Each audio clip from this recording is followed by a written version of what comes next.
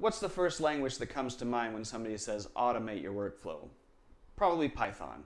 But today, we're going to take the champion, Python, and see if we have a contender in .NET.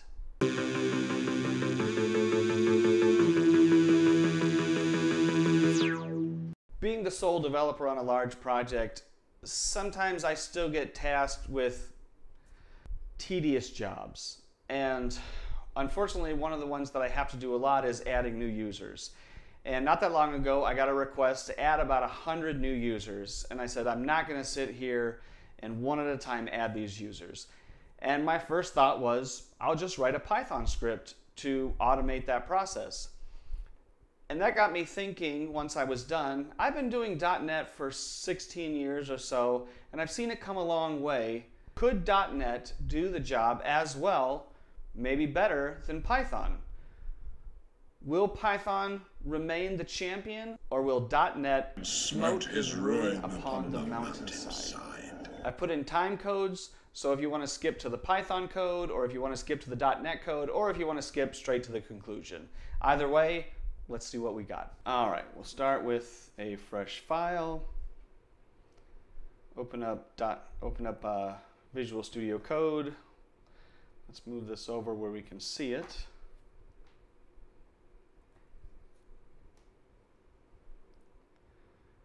Now, we need to import a few modules. We're going to import requests, which I've already installed on the machine, and we're going to also import JSON to handle our response. One thing I've already done is I've already formatted the array for both Python and .NET. It takes about the same amount of time to format the array for each, but you don't want to sit here and watch me format arrays. So we're going to create our for loop, set our URL.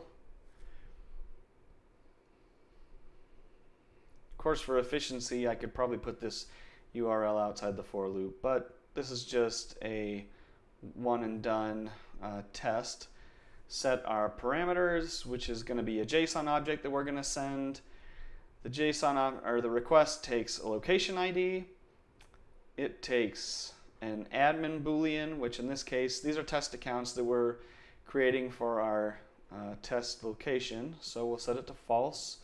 Grab our first name from the array.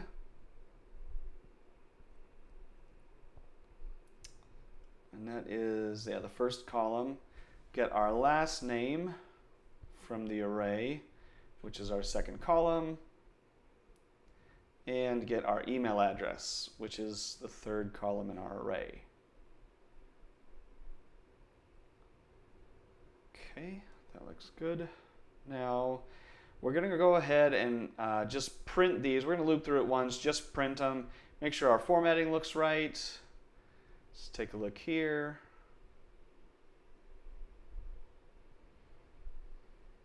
And that looks good. I think that'll work. All right, now we need to set our headers. One thing I've also done is, if I wanted to make this more long-term use, I could set it to accept login credentials and log in to get the JOT header. But in this case, I've simply logged in ahead of time, grabbed the header, grabbed the JOT header, and we're just going to copy and paste it in. This header expires after 40 minutes, which will be long expired before this video goes out. So our data, which we're going to get back, we're going to call request.post. We will pass it our URL, we will pass it our parameters, and we will pass it our header values. Okay, then just to make sure we had a success, we're going to dump the JSON that we got back, just the data from the JSON, and something, what am I missing? Oh, we need open parentheses before our JSON. Let's set that. Okay, I think everything looks good. Yeah. Now we're going to clear our console And let's go ahead and run our file and see what we get. All right, and everything looks good. And in just about 4 minutes, we have created our file and we've created our 10 test users. So say that's pretty good. Let's try out the .NET. All right, so we're going to start once again fresh. We're going to call .NET new console, which will create a new console application for us. So because .NET is a compiled language, we're not just writing a single script. Now, there's not really much to this. We're going to have our one program.cs file. We'll go ahead and import our libraries. There's a couple more we're going to use. Because .NET is a strongly typed language, we have to be more precise in what we tell it. So we're going to use text for encoding, we're going to use JSON for reading and serializing, we're going to use system.net for our API call, and once again I've already formatted my array of IDs, and again you see in our array here, once again with Python we can just create an array, but with .NET we need to tell it what type of data we're passing into the array. There are times when you can just tell it generic objects, but in this case we're going to have an array of strings. We're going to create a new instance of our HTTP client, and that way we create it once, we'll use it as we loop through so we don't have to recreate it every time. We will add our headers because, once again, strongly typed, we're going to tell it, hey, I am sending JSON data to the server.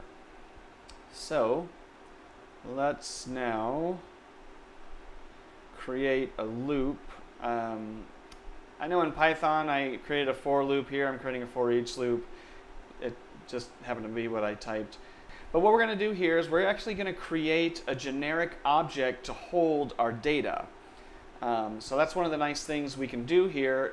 If this was an application that was going to be used more, I'd probably actually create an object that would hold this stuff. But for now, it's just a one-off. So we're going to use a generic object. We have our first name, last name, email, just like we did before. I passed in the admin value by default before, but we don't actually have to pass it. It'll default to false. I hadn't thought about it at the time. And then we're going to take our object and we're going to serialize it to a string formatted for JSON. Now we need to add in our authorization header once again. And once again, I just copied and pasted this rather than create more code that would go and get it. Again, if I was going to use this a lot, I might have it to accept a username and password and pull this down automatically, but we're just going to copy it in just like we did before. Okay, now we have our headers set, we have our data set, so let's go ahead and we don't want client. This is our response from our client call. So we're going to call our client object. We will send the request as a post. We will add in our URL. I could have created the URL beforehand and passed it in, similar to what we did on Python. Either way, it's going to take it no matter how we do it.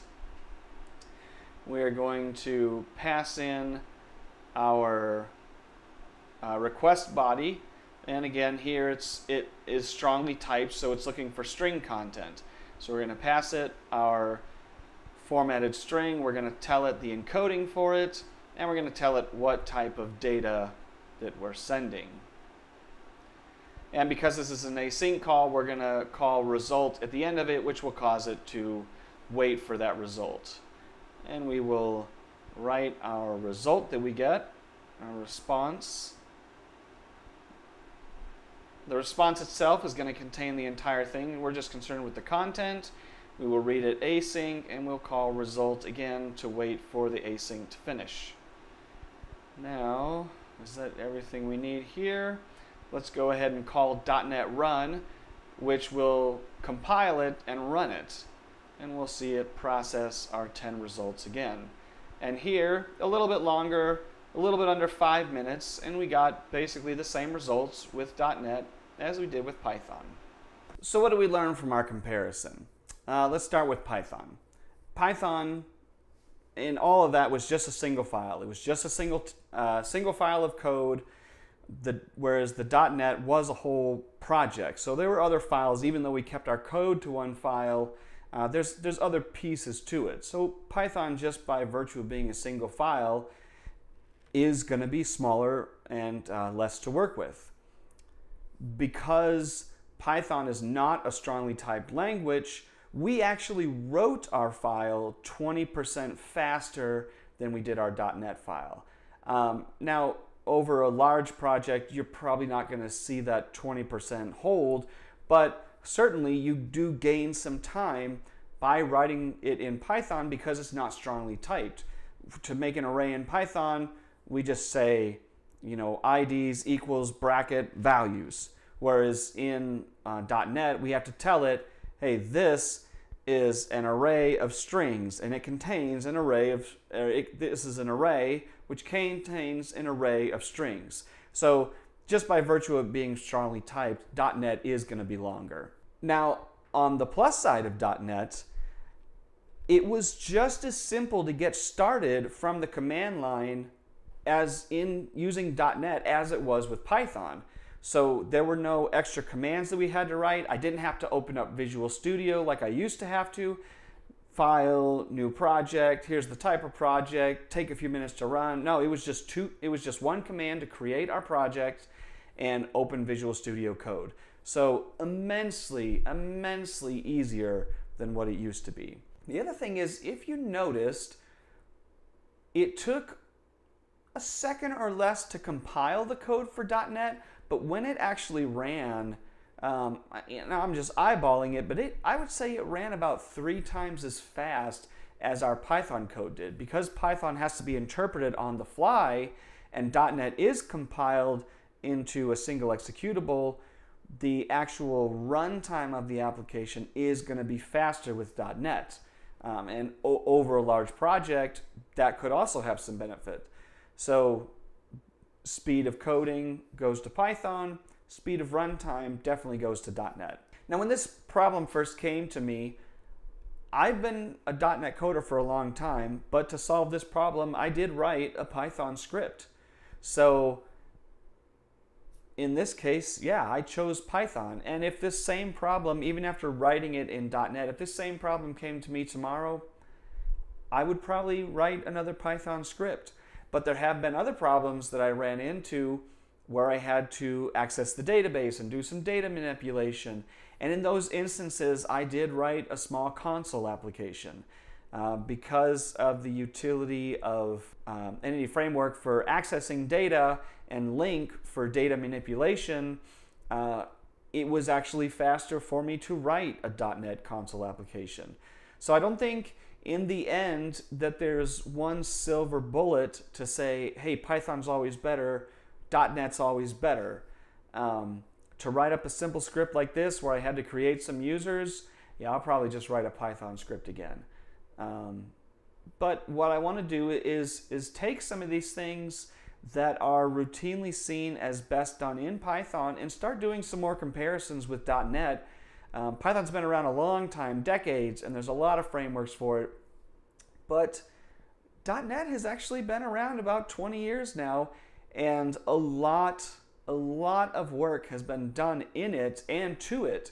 So it also has a lot of frameworks. So I hope you come back. I'm going to try to do a couple of these comparisons to see what's best in given situations. Now, you hear a lot about the algorithm, so I really want you to smash the like button. Not just click on it, but really aggressively punch your screen. It helps for the algorithm. And if you like this, subscribe if you want or don't. Either way, I hope you come back for the next video. Let me know if there's something you want me to do a comparison on, and thanks for watching.